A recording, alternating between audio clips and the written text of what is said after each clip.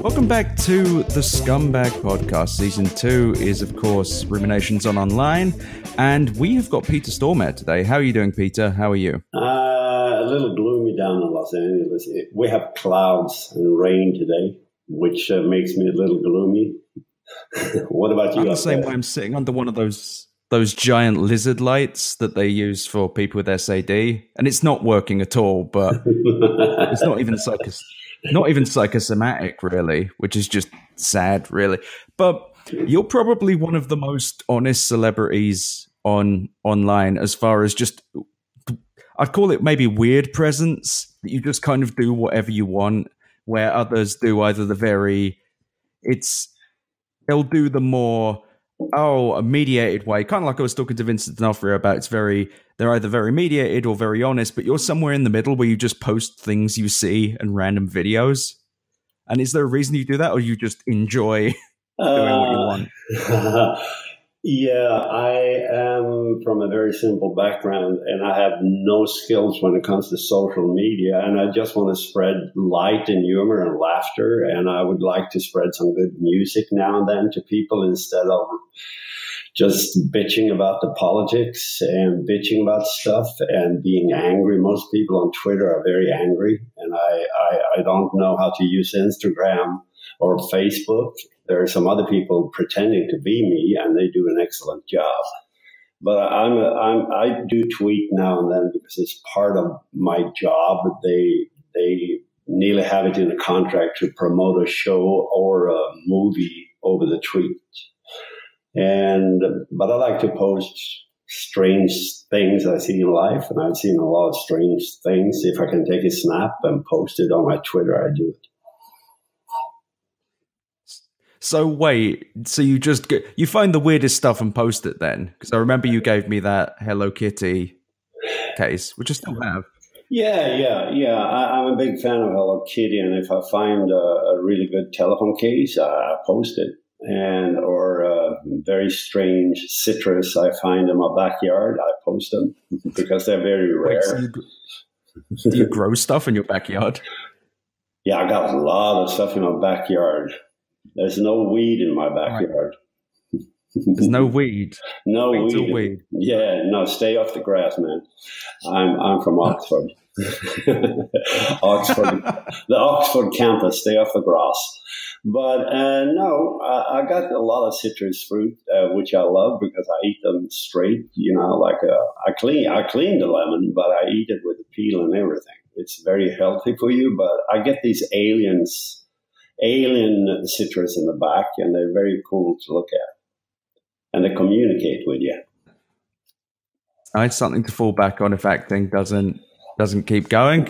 The economy goes nowhere. You got your citrus to handle. Yeah, and it's going to come on Netflix pretty soon. The citrus aliens in the Stormare backyard.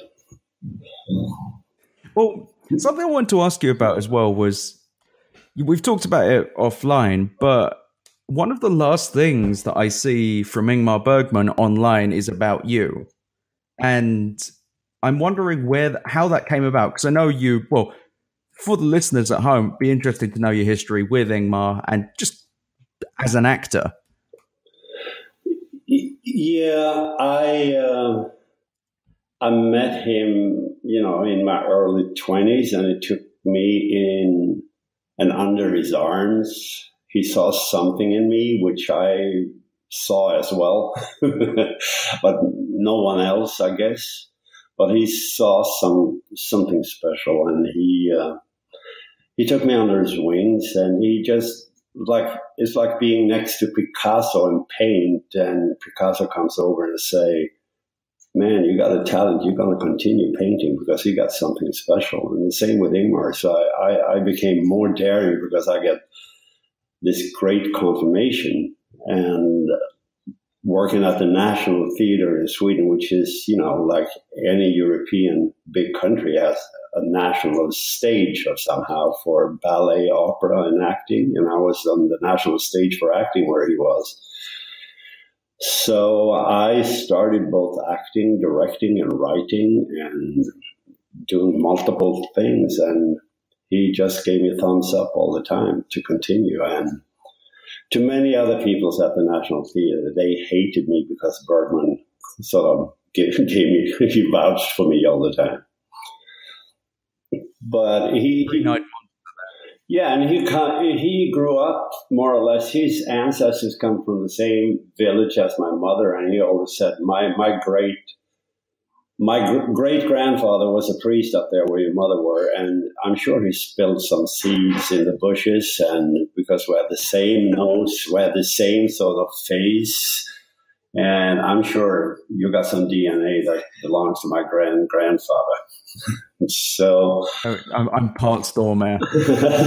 But I love that man, and we spent a lot of times together, and I became adopted, more or less. I became one of his kids. He had 9 others, but I became the 10th one, and also the other kids didn't like me too much because he treated me better than others, I think. But he, of course, as being a young artist, as I'm daring to call myself, it was great to have a guy who is double my age just pointing at me saying, you're on the right track. Just follow the voice within and keep on going. Listen to a lot of people, but just heed to a few. Nearly like Polonius said, to Lurtis. yeah, but in a more modern language. Go ahead. What did Polonius say? Give thy ear to many. There we are. I Googled it because I'm very smart. Give every man thy ear, but very few thy voice. There we go. Yeah, there it is. I'm going to remember that for the next episode. Say it's natural. It's a very, very good. It actually means listen to a lot of people, but, just take few advice for real. You can listen to them all and smile and say, you're right, but usually it's a lot of bullshit, as it is in the entertainment business, which Polonius were. Well, yeah, and so to transition to something thematically similar, but totally different, I guess, in Swedish Dicks. So we've talked a lot about it offline as well, but I feel like Swedish Dicks is such an interesting show, and the one thing I don't know is where you actually did the research from, because it has this really interesting kind of nice guys vibe to it. It has this very pulpy feel to it. Did you do a lot of reading? Did you watch it? Did it come from other shows at all? No, it all comes from my head. I don't have a big head, but I grew up being a very, hermit, and isolated myself from society, and I was living in a dream landscape my entire life. I still do to some extent. But I always had these ideas throughout my life, and I write them down. And this idea many years ago, I had this idea about a Swede being a private dick, because I have a lot of friends in the stunt business and also in people that are bounty hunters and security people, and they work like private dicks. And one of my best friends told me a lot of stories, and I said, Jesus, it would be cool if a Swede were in downtown and his name was Swedish Dick. That was his name. And then he teams up with another Swedish guy, and they become the Swedish Dicks. Just a title on a billboard would cause some traffic accidents. And I just came up with the idea, and I wrote many scripts, and I still have them in my drawer. So they're all good. But then I came down to the half-hour format because I love humor. I love dark humor. So it's a little bit Swedish Dicks is Twin Peaks. This is now very Hollywood. Twin Peaks meets Monty Python. There you have Swedish Dicks. Because I grew up on Monty Python, and of course, they know what dark humor is. But they always had a glint in their eye. You could always laugh. And of course... Well, there was this... No, continue. When one of the Monty Python guys died, I forget which one it was, but it was... Michael Chapman. It's Graham Chapman. Graham Chapman. Yeah, when he died, they did that HBO special. I'll never forget. And they could never do this today. I 100% believe that they get so many complaints when they just knock his urn over midway through a conversation and they spend about 10 minutes cleaning it up. It is interesting just how it's So as far as the online goes and how it relates to all this as well, Swedish Dicks being a streamed show is interesting because do you think that did you try and do you want it to even be a network show, or do you believe it's inherently an online show, as it were, a streamed show? I had a couple of other projects, and I was pitching them here up in LA during a couple of years to networks. And they're a bunch of idiots, and they don't understand anything. And you talk to somebody and say, "This is fantastic. Yeah, call me on Monday, man. We're going to have a decision." You call them on Monday, they have left the network and work for somebody else. And I got tired of pitching. And I said to myself and the guy I'm working with, I said to him, why the hell are we going to these dinosaurs that are dying? They're laying down, fucking dying. Why don't we go to young kids who are eager to get on streaming or to web TV? Let's do it like a web TV series or a streaming service. And this was, just after the birth of Netflix and Hulu and Amazon. So I have no interest in these networks. I'm working for one now, and they are dying dinosaurs. And the rules and regulations stems from the 50s, and no one understands why they can't get any talent to their shows, and they don't. And the future is like when the airplanes came. People were bitching and moaning about how beautiful the ships were, but, streaming is here. That's for the future. And kids under 15, they rarely watch a TV show anymore. It is for middle-aged people, maybe in mid-Americana. They run home to see a show at 9 o'clock on a Wednesday. And I think the future belongs to the new generation. And they see a movie on a telephone, and I know an older generation bitching and saying, you can't see a movie, it should be seen on a big screen. And the young kid just turn around and look, with he's stumped or she's stumped and saying, I enjoy it on my phone. And if it's boring, I turn it off after 6 minutes. It's like with music. They listen to 2-3 songs, then they don't buy a physical CD anymore. The future, we have to accept the future is here, but the human beings are always looking back. And I'm too curious. I see the future, and the future, that's the only path I can walk, is into the future. And start to rejecting and bitching about iPads. It's going to blind your kids, and they're going to get diseases, they get cancer. It's been there since the beginning.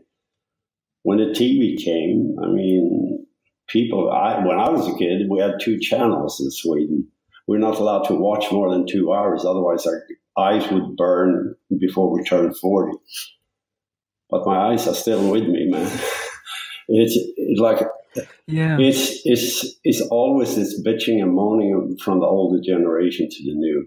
But I am blessed with a kid. She's 8 years old. The skill she has on running 5 different computers at the same time, I could never do at the age of 8. They have different skills to them. Yeah, and I feel like there is this weird... I feel that you are touching on something here as well about this kind of... The boomer fear of tomorrow is definitely something you're seeing, and especially in these political arguments. You're seeing these maybe very, very young boomers or very old millennials, or just generate whatever's between the two, I forget. You're seeing them just argue, the argue machine online, and now they're saying, oh yeah, there's texting neck, and you're going to go blind from looking at the computer too much, and you're going to... Also, somehow, people who work on a computer all day are fine, by the way. Don't know how. It's bad, though, for kids. But there is this irrational fear online that there's either, especially with streaming, you've got the people who are the evangelists who just think it's going to take over all TV, and there's the people who just believe it's complete trash. Nothing in the middle. And I feel that, well, that's probably going to be at the middle group are going to be the winners, the ones that see the value in both.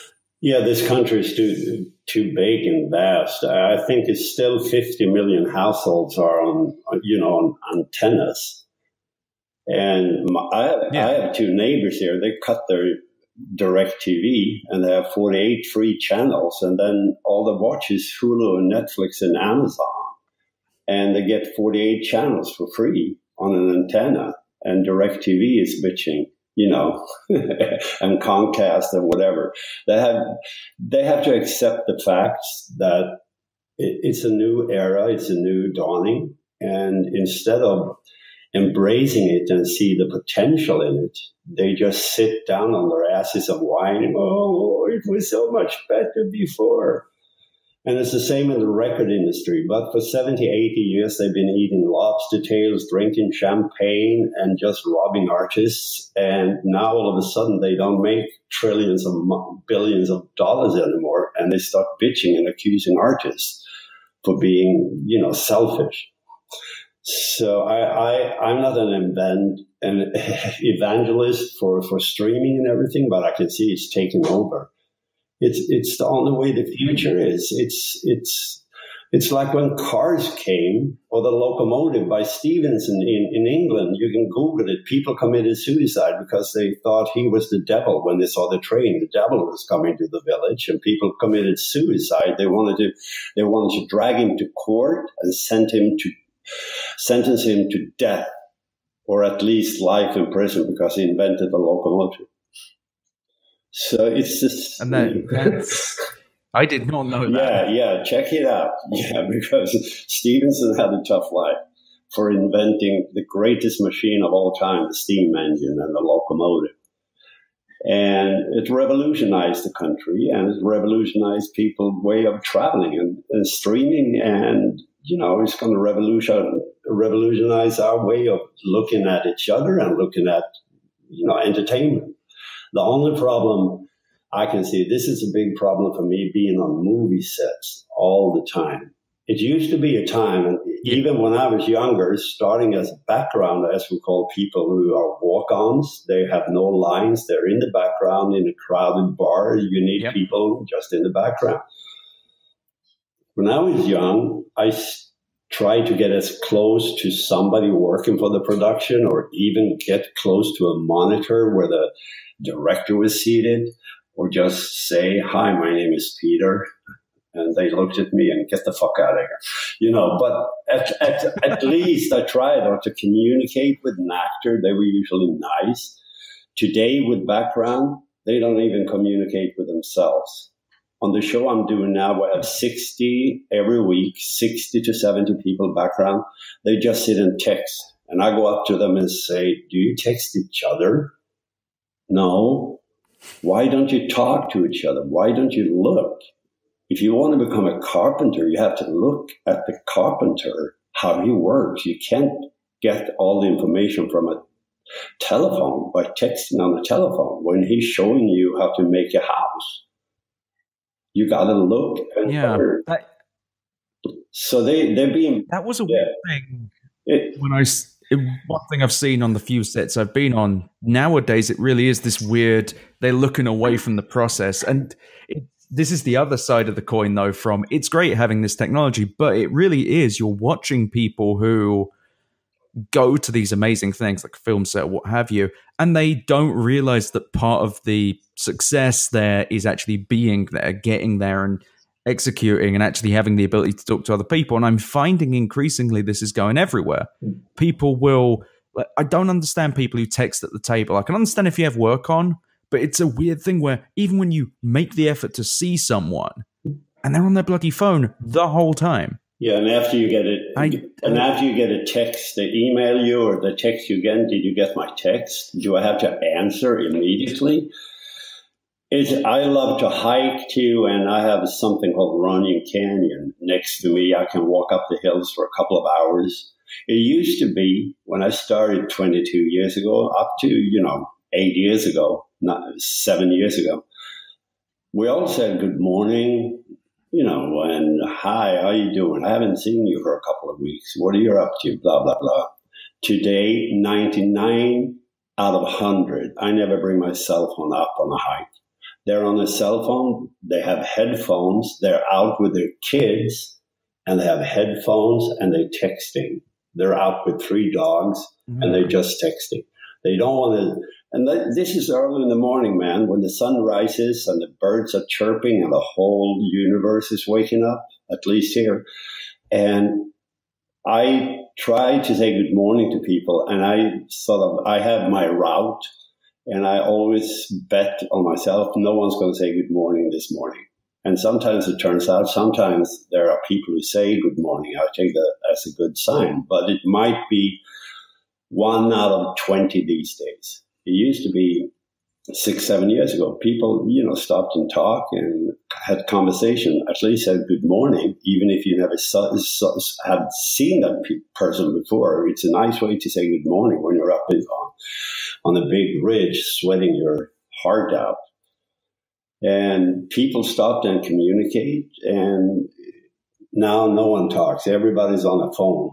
And it's pretty steep. People fall and they hurt themselves, but, the fucking phone, they hold it up high so it won't get hurt. That's the strange thing in this. We said the internet and everything would unite the world when it came around, early 90s, when we started to communicate. And I was a firm believer it would make the world a much better place. And the isolation, we could communicate over borders and see that the devil doesn't live in another country. And they could see that the devil doesn't live in our country. But the isolation, people are isolated. We have to have restrictions, written in law now. You're not allowed to text while you're going on a zebra crossing, or you're walking where the manholes open and construction. You can't, you can't text them. But the bad thing is the isolation has become very, very, to a point where people are locked in their little tiny bubble themselves. And you're seeing these bubbles grow with people. You're seeing people, these hate groups, or even the people who just seek out confirmation of what they already believe. So you get these, even on the left and the right, you get them. They seek out effectively their own isolation with other people. They want to isolate themselves in their own beliefs by finding people who agree with them. And it's sad because, what are you doing? Yeah, they're too afraid to speak out loud, And then we can say the only positive thing now is with a silent majority electing a Donald Trump, or we have the Brexit in England, and we have similar movement in Europe. It has shaken up the younger audience as well. And I see things here in the U.S. that I haven't. I've been here 30 years, and I always thought about U.S. It's strange. You have picket lines and strikes, but you don't have a lot of people protesting. But the last year here, people are out in the streets. And just yesterday, people were walking out from the school for 17 minutes because of the school shooting. And that's all over the country, which was very beautiful to see and hear about. And I think it's a political awareness that is growing in this country, which has been lost for a long time. So in the middle of all this isolation, there's also a counter movement. And I think every time the pendulum goes too far to one side, there's somebody there pushing it so it will go to the other side. So in all the negativity we have today about, fabricated media news and all the bullshit's going on about Russia invading the U.S. again, like they did in the 50s. We have this counter-revolution by young people they being part of a political movement, which I haven't seen here. You had it in the 70s, and this is the first time since the 70s people are out protesting in the streets, which is a good thing. And then Facebook is a good thing because then or Twitter, you can actually say where you are and ask people to come and join. Yeah, and I think that there's definitely something to be said as well for going back to entertainment, that it allows not just the streaming, but also the communication aspects. It allows fun things to happen, kinds of comedy, kinds of entertainment that you didn't think could actually exist. Yeah. To grow. I was going to ask earlier, but we got onto something way more important. But it's funny, I never think I would have seen Keanu Reeves do any kind of quasi-comedy entertainment. Again, like, something like Swedish Dicks just couldn't have existed, even about 10 years, 5 years ago. No, it couldn't. It couldn't. And really something. And a lot of, talent that we have had on, maybe not in the range of Keanu, but close to, they are so happy because they get to do something that they don't get to do in a typical television show or in a typical movie, because it's a lot of typecasting. And they find it very like nourishment for the soul to do something different, even if it's for 3-4 days, but it gives them a lot of joy and to do something else. Otherwise, our entertainment business is streamlined. You have to do the same thing over and over again. I try to screw it up. Even if I'm European, I get to do a lot of Europeans and Eastern Europeans, but every time I try to do them a little bit different. You can't just hit your mark and say a line and take a paycheck and walk away. I would feel embarrassed. Then I should start with carpentry. I'm a good carpenter too, so. What do you make? I make anything. I can build a house. I can build a cabinet. I can build a table. I love to work with wood. So I pick whatever. I am sitting here with an old table that I didn't do myself, but I designed myself, and it's covered with old wood I found, driftwood. In Japan. Yeah, I mean, exactly. On the subject of stuff that you wouldn't know unless the online existed, Nick Offerman does that as well. He has like a whole wood shop he sells online. I haven't started selling, but I collect a lot of wood, and I have a storage with a lot of wood, and I don't know what to do with it. But it's great to own like a 16-inch plank from upstate New York that is 8 feet long and is 2 inches thick and 15 inches wide. They don't do them anymore. And it's like 130 years old. I caress it sometimes, and I think about all the people that walked upon those planks and get in contact with them. That rules. Yeah, it's. I've actually got this giant redwood burl sitting behind me that I use as a table. Yeah, that's the best. And it's crazy though that actually the internet allows you to get this stuff as well. I just think like it used to be you could get weird stuff from China about 10 years ago, 15 years ago with eBay, but now it's like you just buy an old boat that someone has turned into a table or something like that, and it's kind of wonderful that people can actually do stuff like that, sell stuff like that, and have some kind of business because of the internet. It's not all people just being racist on Twitter. There's actually some value to the internet. Yeah. But, you can't stop creativity, and that's why what we're doing now, podcasts, I'm sitting in LA, you're up there in Frisco or Oakland. It's just incredible what we can do today, and I think creativity is the cradle of creativity. When you start getting creative, you can't stop. And there's too many couch potatoes in this world and in this country. And it's like they have to open the windows and doors to their soul and start acting out the creativity, because we're born with creativity in our souls and in our head. And nothing is impossible, really. It might be if you're really sick and you're very, very poor, but still, you can do things that, we have the Paralympics now. Things you weren't allowed to do for 50 years ago, they are doing now. People with one leg running 100 meters, or they skating. It's just great to see. And I think these times are filled with a lot of gloom and like the apocalyptic curse, but I can't cave into those kind of dark.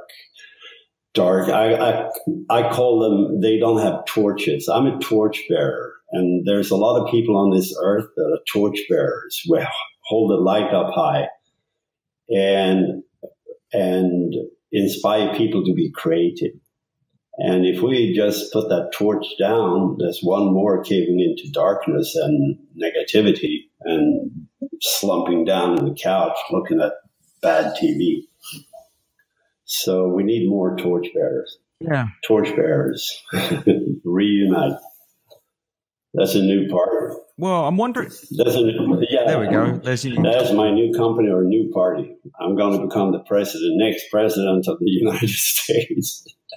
I have to have just change the rules and become president. Yeah, I need $500 million to even start to get some votes. You can find it. Yeah. I have to ask a mate. They probably got it. I have to tap into my savings. Just a little bit. Well, it's interesting though, because with the torchbearer and this idea of being a torchbearer, is there a reason you don't, and is it the anger thing that you don't? I don't mean this as a kind of a whammy question, but is there a reason you don't interact with people that much on, say, Twitter or even, well, I don't know if you even use Facebook, but is there a reason you don't interact online as much? Is it because of the hatred or just how angry people get for no reason? Yeah, that's a lot of anger. That's a lot of anger, even on Twitter, that you don't answer people. They're very nasty. But also, I was born a hermit. I was born like a loner. I call it a loner, like a village fool. I'm standing in the corner of a little town, just smiling, and I have a clenched fist, and in that fist is a golden nugget that no one else can see. But it makes me happy to know I have that golden nugget, whether you can see it or not. But I've always been a loner. I don't like to mingle with other people, and I don't know why, if that's a talent or a curse. But I never go, to red carpet or dinners or rap parties and all that crap. I can't stand it because it makes me nervous. I get diarrhea and I get in a bad mood, and I don't get to sleep. I need to go to bed 9 o'clock and step up at 5 o'clock in the morning. Then I feel happy. So I am a loner. I'm very grateful that I've worked in this, call it industry, for 30 years soon. And I've never been to these parties, or I've done some red carpets when it's really in my contract to do a red carpet. But if I can avoid it, I do.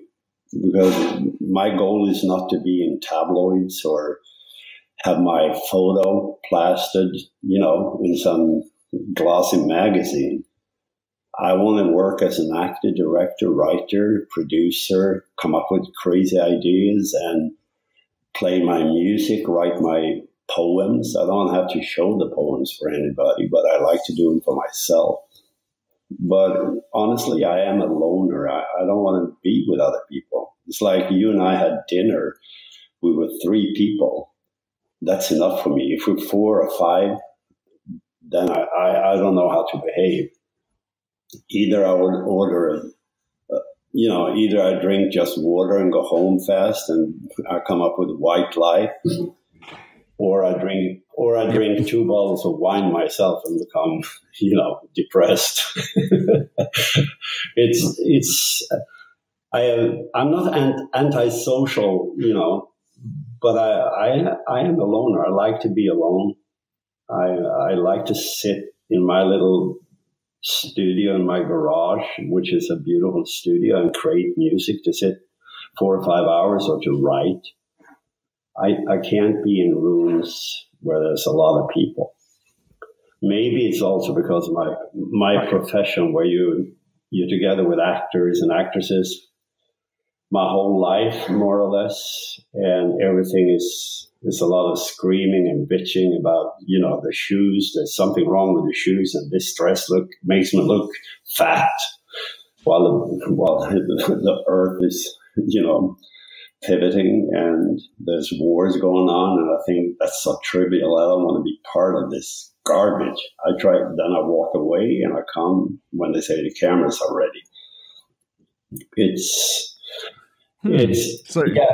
You consider the online almost a reflection of your offline, which is very very, very different to everyone else. Yeah, I call it a hermit, and I think that's why the only one in Hollywood that I sometimes can have a beer with or sit and talk with is actually Keanu, and he calls himself a hermit too. He's maybe because deep inside I'm shy, even if no one thinks so.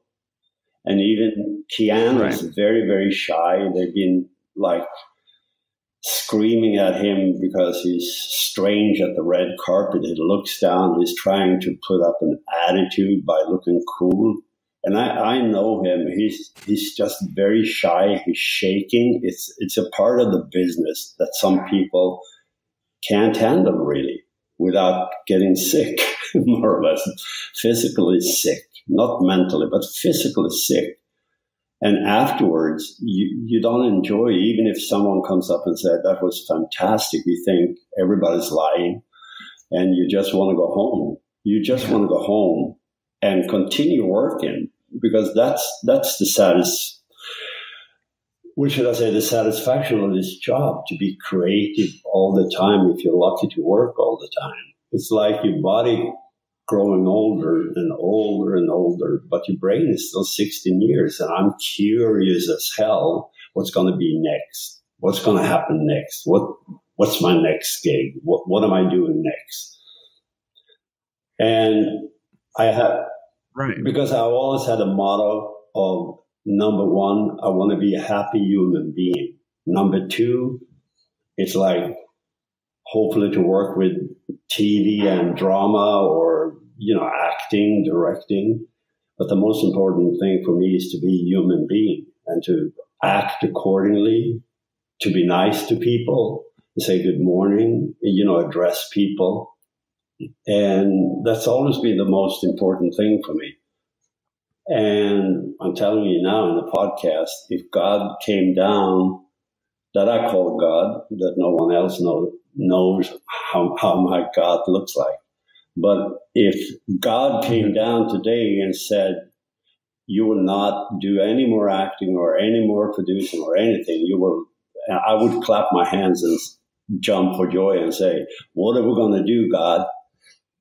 What are we going to do? That's awesome. Something new. And maybe God said, well, you're going to die. And I'm going to say, tell them I died as a happy person, God. That's always been my motto. Yeah, I always wondered deep down if I would be happier if I could disconnect more.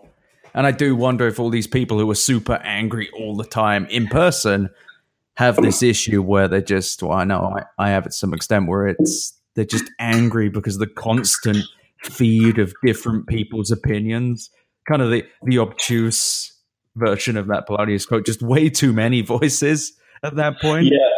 It's just an overload of not so much information, but just stuff. It transcends being useful. Yeah, I don't know if I would survive in doing the job you're doing, because I would maybe have a baseball bat next to me and hurt some people and end up in an asylum, or I don't know. But I think we have a similar thing sometimes when you come to a threshold when it's, a production, a movie, or even TV. Sometimes you hit a wall and no one knows what to do, and people start screaming and bitching. And I tend to walk away, or I just open up my sluice, I call it, in my brain, where all the words goes in my right ear, and they just disappear in my left ear. They go out. I do what I call highlight and delete. I look at them and I say, everything you're saying now is highlighted in my brain. And when this is over, I'm just going to press delete. And that gives, I smile. Or if it's too intense, I have actually the ability, which you might not have. I can just walk away. I walk away and I walk into a corner and I ask Ingmar, what the hell would you have done in this situation? And he usually answers from up above or deep down below somewhere. But I usually get an answer. But in this industry and in your profession, there's a lot of people with insecurity, and everybody's sitting with a mortgage, and they have mistresses and lovers. They have cars they want to buy. They want to have the bling bling and become rich. They want to become famous, and they have all these issues, and no one is really, really strong enough to take a decision themselves. No one dares to take a decision, because if I take this decision, it might cost me my job. And then I say, okay, it will cost you your job, but at least you were fucking honest to yourself and to the people around you. There's always other jobs to do. If you can't continue in this profession, there's tons. Open up, become a florist or something. There's something my father taught me being young and doing the transit over to the U.S., a country he loved and he worshipped. And I have the same TNT in my blood as my father. And he always said to me, what's the worst thing that can happen to you? I said, that I'll die. You're going to die anyway, son. So fuck that. I can lose my apartment. Well, if you lose your apartment, you're going to find somewhere to sleep, I'm sure. What if I'm going to sleep in the streets? Well, try to enjoy it as long as you can. Avoid drugs, avoid drinking. That's a good way. And I said, but if I have no money at all, he said, you have two good hands. You have a thumb and you have four fingers on each hand? Yeah. Use them. Use them. And then, all the fear fell off of me at a young age. And I said, what the hell am I afraid of? To lose a job? To lose an apartment? To go bankrupt? No, I don't care. I would survive one way or another because I have my two hands. That's all. And how did that lead? How did you actually get to America? I've never actually found that out. I say, as John Lennon, we made a left at Greenland, and all of a sudden we were in the U.S. No, we were always on the verge to immigrate over here, and my father was working a lot here, a lot of relatives over here. But I didn't make the transition over until I knew I could make the transition over. And that was pretty late in my life, late 20s, early 30s, because I worked at the national stage, as you have in England. You have your national stage, and it's very prestigious to have a good contract, and you're on a monthly salary. You can direct, you can act, you learn a lot just by looking at the super, super professional older ones. And you talk to them, you go out with them, you have a beer with them. And I spent 10 years just learning, and being with Ingmar and learning. And then I got to tour a lot with Bergman's performances all over the world. I got offers from US, offers from other directors in England to come and work. And one day I said, now it's time to move. And that's like 30 years ago. 30 years plus. My first gig here, I think, was 86, and I got an agent and stuff. I still had something to do in Sweden at the National Theatre with my contract. But I consider 86 being the year when I sort of took this step over here. And it's been in my body since I was 5 years old. I told my parents that I would live here in California when I get older, and probably work with music or acting. Because are you still playing music? Yeah. I don't know if you ever play. Is that the next thing? Yeah, I'm just now producing a really great Swedish girl, actually. And she was just over singing putting down her lead voice on 16 tracks, and now we're sitting producing, putting everything together. Now we're editing sort of the movie. We shot the whole movie, and now the editing process, putting together the album.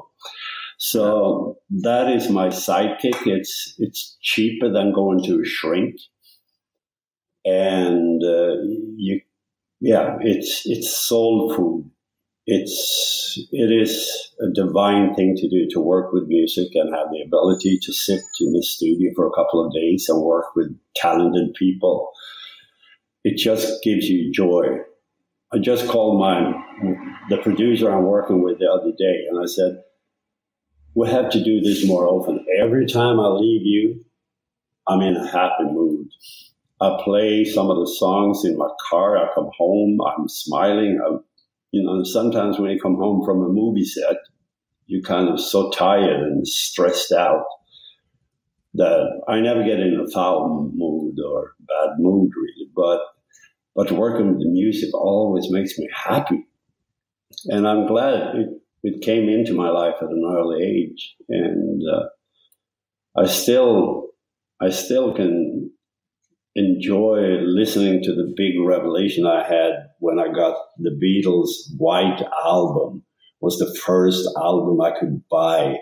Me and my brother saved money for many months. And we're still debating who owns who, because that's a double album. So we collected the money, and just to listen from track 1 to track 22 just blew my mind. And still when I listen to it, it's like fantastic. It's breathtaking what those kids did in a couple of years. But music is and it goes hand in hand with actors. They are ridiculed sometimes because they play music and they try to perform, and they do.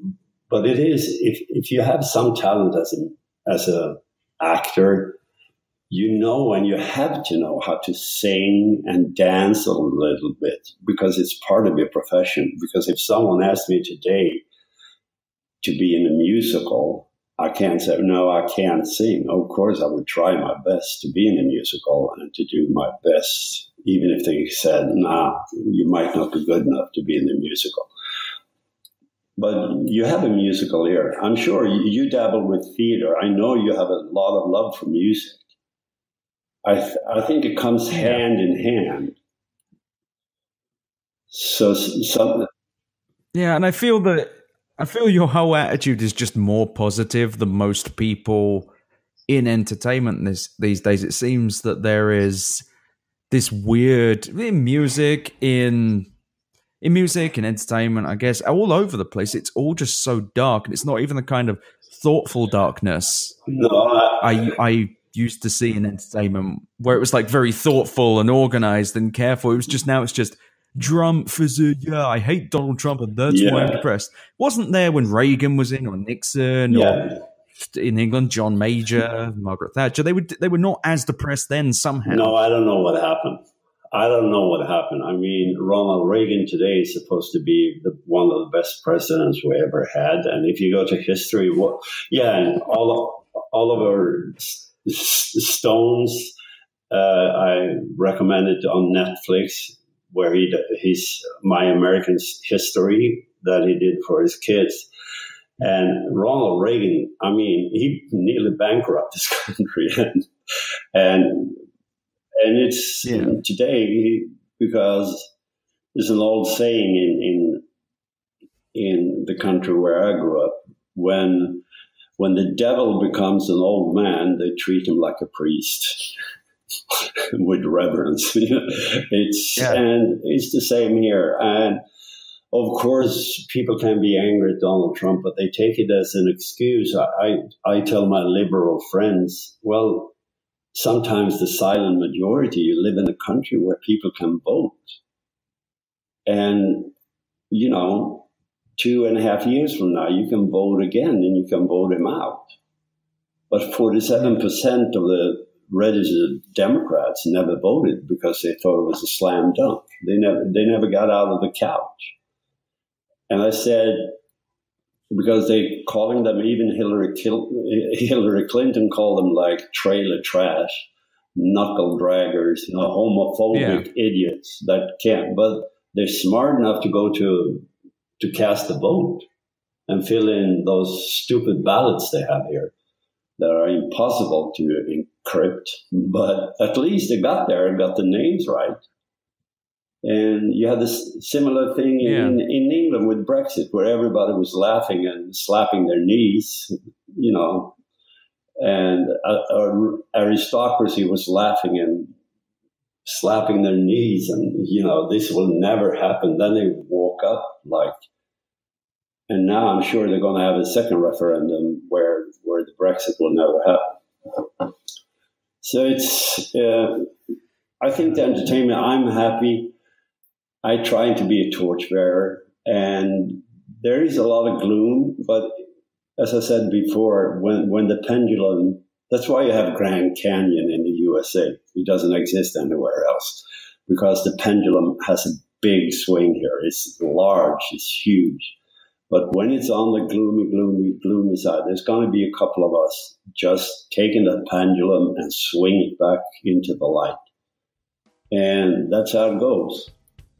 The more garbage there is on TV, the more great things going to be done online, on streaming, independent movies, people putting up their own credit cards and a little house or whatever to do a movie for $600,000 or 3 billboards, just to make something, a small little movie. And all of a sudden it's, wow, people saw it and it changed people's lives. And we still have that ability. But in the big scam, I think that's... Man, I'm talking a lot. I think that's... No, it's good. I was going to say, that's actually a lovely point to wrap it up, because I think that we've kind of we've gone in a different direction than I expected, where it's about positive. To shut up sometimes. You're the director, No, absolutely not. But that is it from us. Thank you for coming on, Peter. Really appreciate your time. Miss you. It was wonderful. But keep up the torch, and remember to highlight and delete when they start bitching in that room.